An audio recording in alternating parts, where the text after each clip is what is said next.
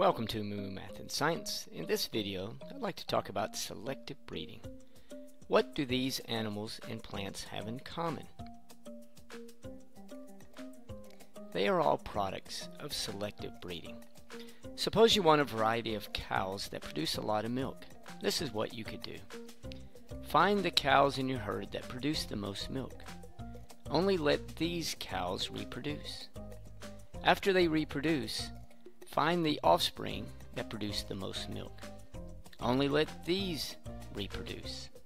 Keep repeating this process until you achieve your goal of having cows that produce the most milk.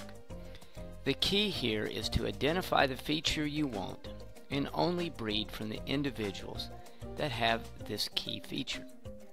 Selective breeding is the process by which humans use animal and plant breeding to develop particular traits by choosing which animal or plant will produce and have offspring together.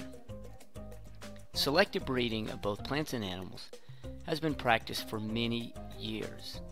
Key species such as wheat, rice, and dogs have changed significantly from their wild ancestors by selective breeding.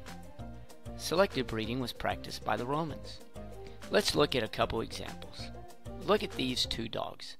The Chihuahua and the Great Dane shows a wide range of dog breed sizes using selective breeding.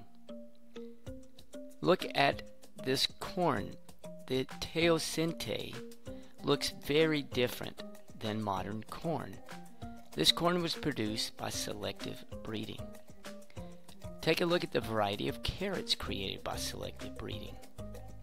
Sometimes selective breeding can produce harmful outcomes. Because the perfect racehorse needs to be both fast and light, selective breeding has focused on thoroughbreds with huge muscles and light bones. Although thoroughbreds have become much faster over the years, they have also become much more fragile. So there we go, selective breeding, finding and producing the trait that we like. Thanks for watching, and Moo Math uploads a new math and science video every day. Please subscribe and share.